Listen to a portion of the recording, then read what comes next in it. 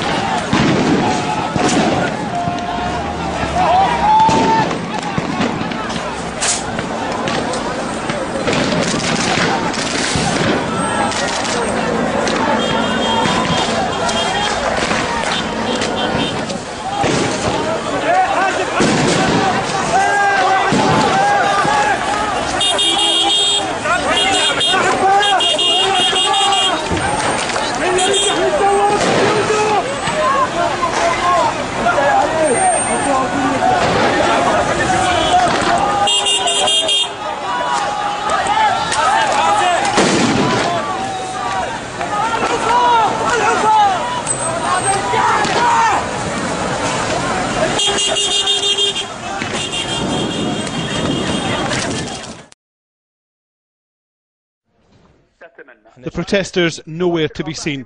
Pearl Square in Manama now back under control of the authorities. State TV is showing much of what had been there has now been burnt to the ground. The demonstrators expected a crackdown. It came just before dawn. Army trucks and armoured cars moved into the square. Pictures sent to Al Jazeera even showed helicopters in the sky. As police moved in, Bahrain TV showed these pictures of protesters' tents on fire. This gives some idea of the size of the police presence. Eyewitnesses said as they moved in, firing tear gas and buckshot, they were met by petrol bombs. 2 policemen were reported killed after being hit by speeding cars as protesters left the area.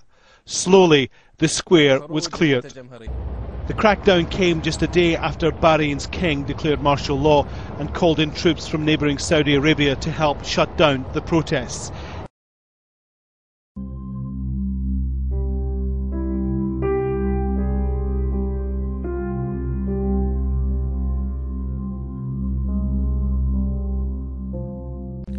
This is an appeal on behalf of the Bahraini people. It is being made to the U.S. President, the U.S. Congress, Britain, the European Union, and the United Nations. By now, you have witnessed the major human rights violations that Bahrainis face in demonstrating for basic democratic rights. Please do not send arms to this regime.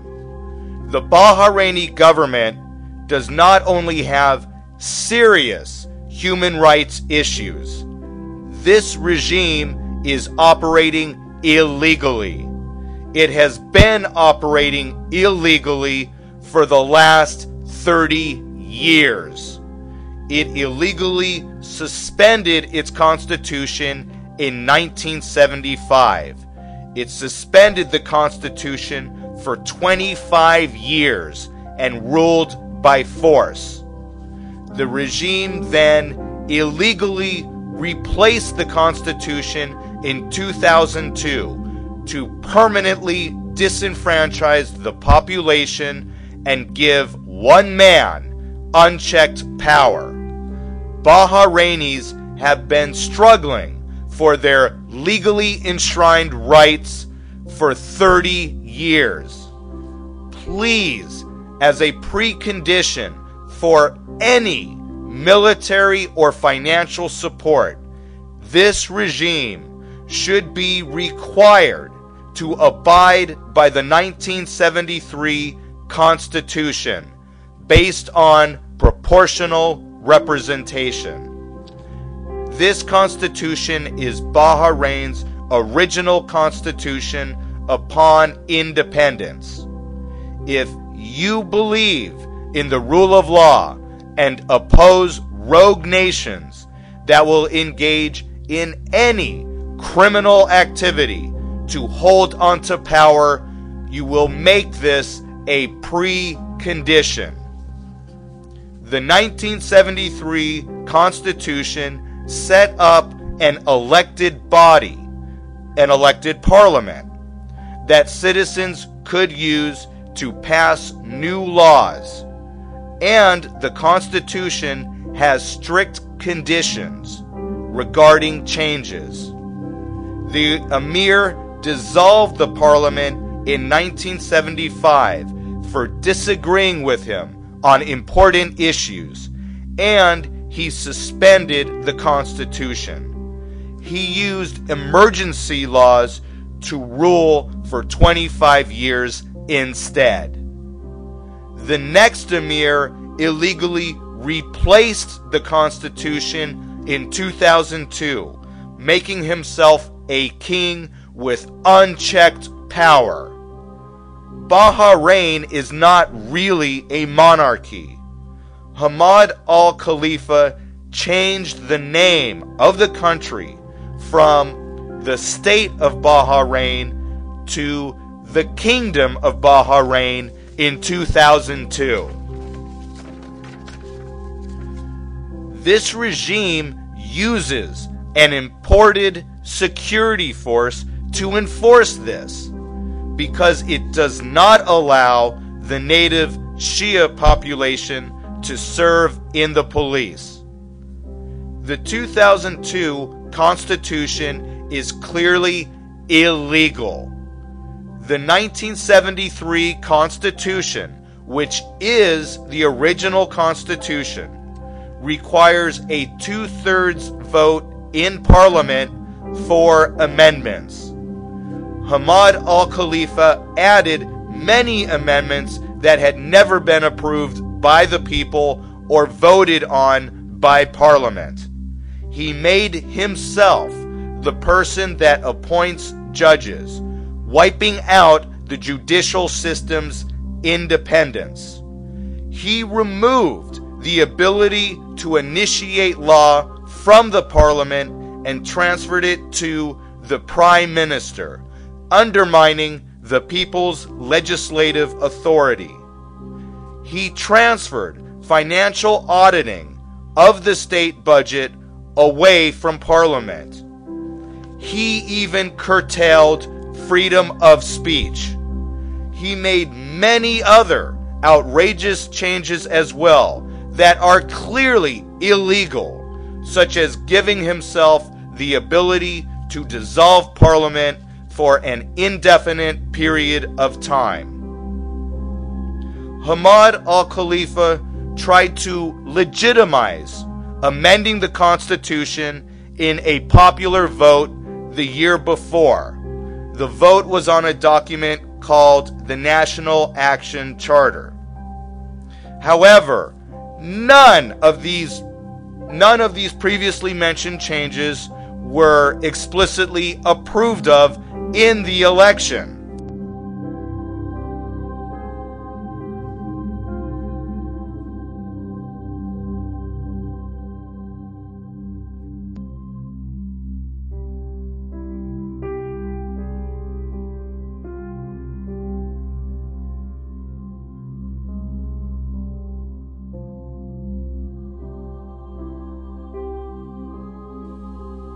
The document had merely offered to add an appointed consultative body to Parliament and make the system more democratic if Hamad al-Khalifa was turned into a constitutional monarch.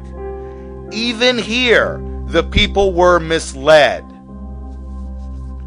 He gave this appointed body a required role in passing laws, in further amendments to the Constitution. And this effectively disenfranchised the population by neutralizing the elected parliament.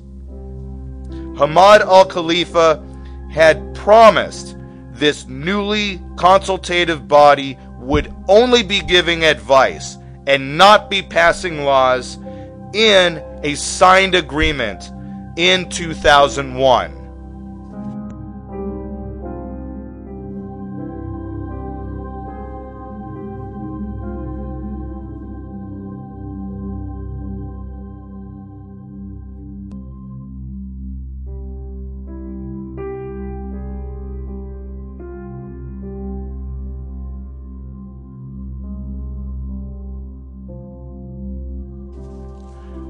To the President of the United States, please ask yourself, can you send arms to a regime that suspends its constitution for 25 years to rule by martial law?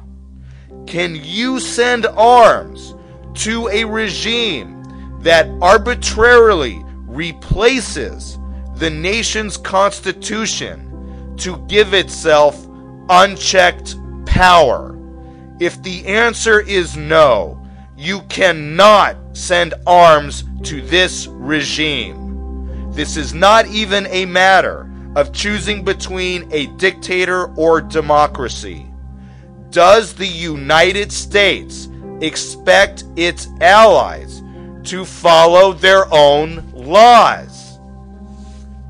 Please make abiding by the original 1973 Constitution based on proportional representation a prerequisite for support. We mention proportional representation because the regime has redrawn the voting districts to further neutralize the majority.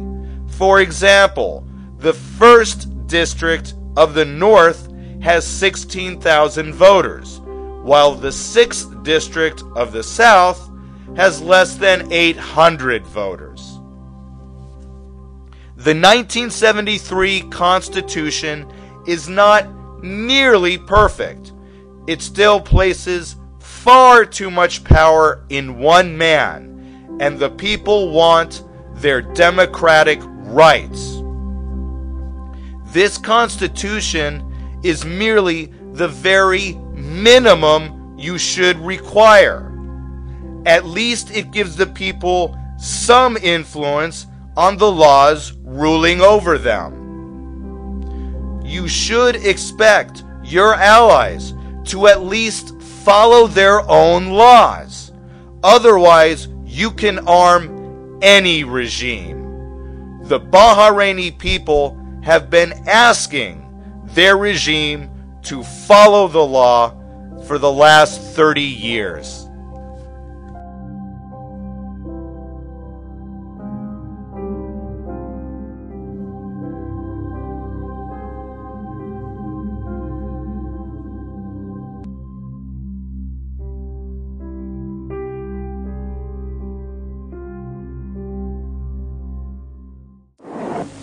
Parliament is our demand, says the graffiti the government has tried to conceal. Everywhere you look, walls and buildings are covered in slogans calling for the restoration of the Constitution and representative government.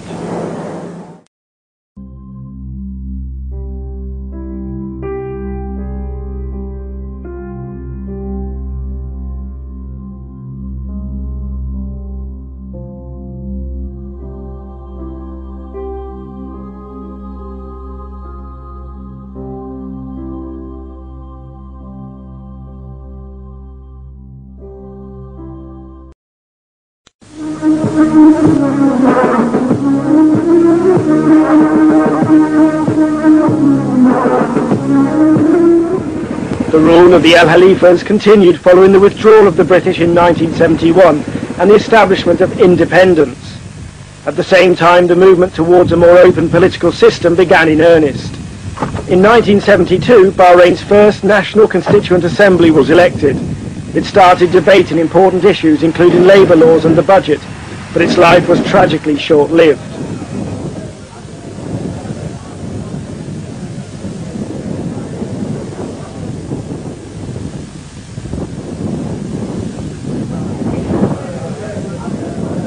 The government, encouraged by proposals from expatriate Briton Ian Henderson, proposed a draconian bill for state security.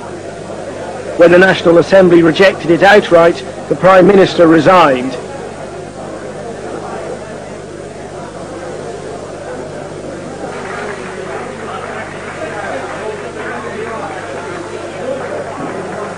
The next day, the 26th of August 1975, the Emir issued a decree which has since become notorious, suspending the Constitution and dissolving the National Assembly.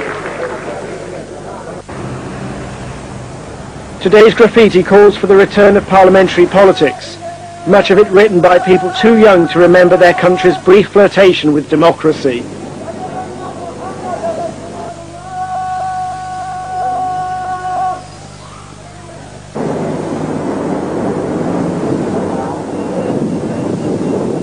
For 20 years, the people of Bahrain have been struggling hard to reinstate the constitution, but their calls have gone unheeded. As the petition gathered pace, the El Khalifa government tried to preempt the popular movement by arresting a leading supporter of the petition, Sheikh Ali Salman.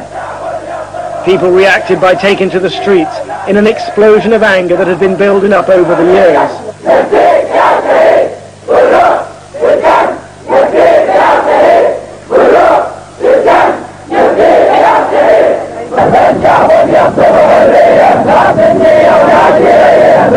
Within a few days of the arrest of Sheikh Salman, the whole of Bahrain was in a state of militant civil disobedience.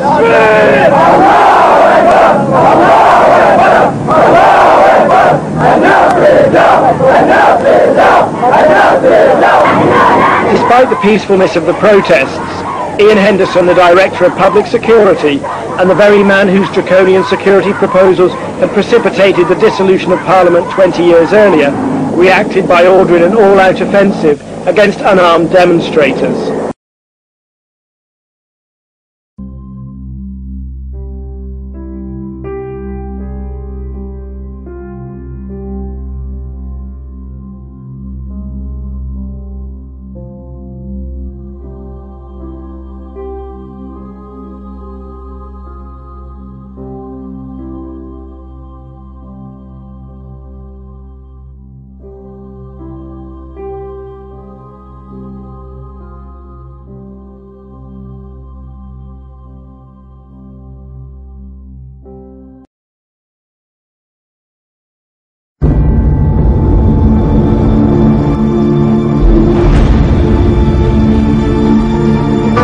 وفي 6 فبراير 2001 كانت زيارة صاحب الجلالة إلى منزل سماحة السيد علوي الغريفي في منطقة النعيم ليقدم الحكم تعهده الثاني باحترام الدستور.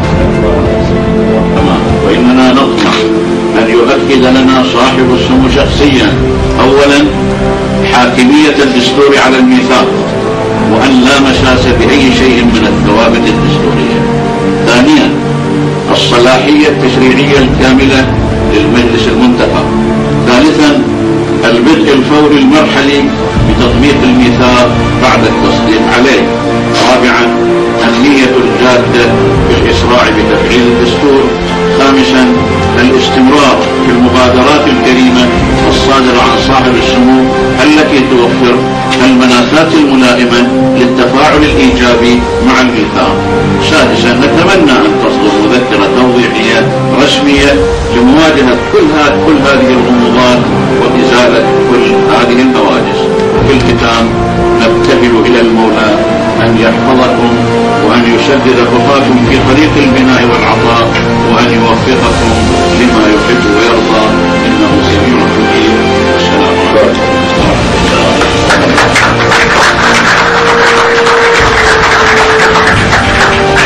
توجيه على المطار بغض ولك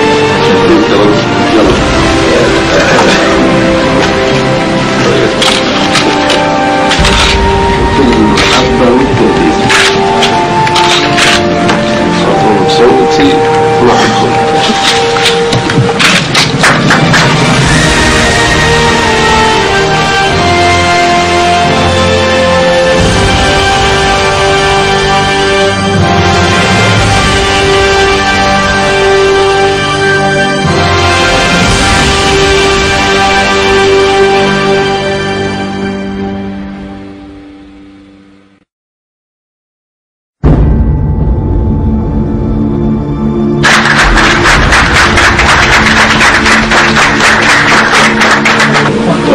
سماحة صاحب كما قلت أن يطبقنا ونحن مطمئنين، بس نريد أن نسمع منهم أن الدستور يجب أن لا شك الدستور عمل عيسى بن سلمان أحسنت، وهذا مع شعبه، وانا ان شاء الله بنجيب ننبار لعيسى بن سلمان ولكم.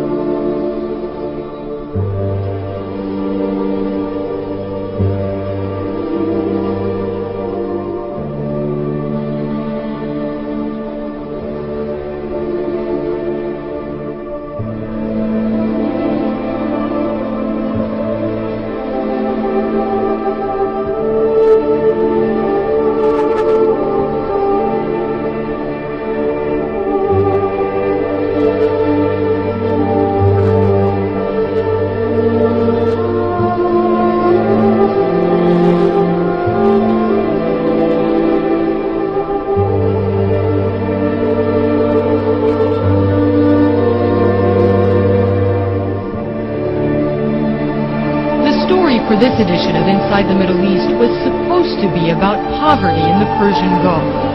In a city like Manama in Bahrain, visitors usually see this: skyscrapers piercing the blue sky, expensive cars, once a year the exclusive Formula One race on Bahrain's brand new racetrack.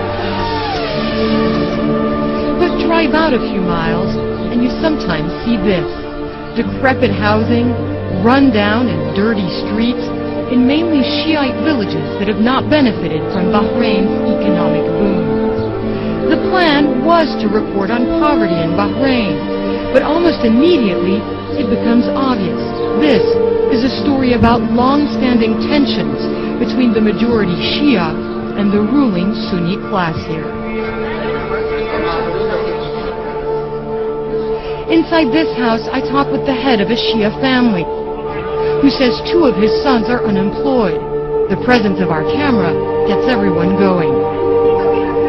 The mother chimes in, and then a young Shiite man, so candid in his tirade against the Sunni prime minister, I'm taken aback. How do you see your future? My future, it's like my visit, that's okay. So not good. There is no future. Khalifa bin Salman here in country, there is no future. Let him to listen, let him to know. What is this life? This is bad life, really, it's bad life. We need something good for us. Now, are you afraid that if you say this and it appears on camera that... I don't care about them. Let him see anything what they want to see. If I have something good to do, I will do. I'm not afraid of it. Is it okay if we use this on TV? Yeah, of course you can put it in Bahrain channel. Bahrain has been ruled by a Sunni monarchy for more than 200 years. First as a British protectorate, and since 1971 as an independent Gulf state.